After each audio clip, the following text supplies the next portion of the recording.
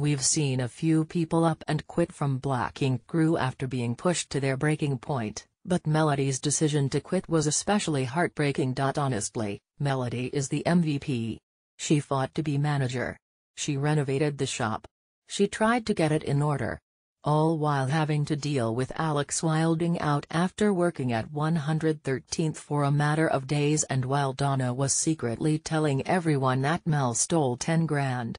When a client backed to complain about her tattoo, Donna went ham and accused Mel of stealing and put her money problems on blast.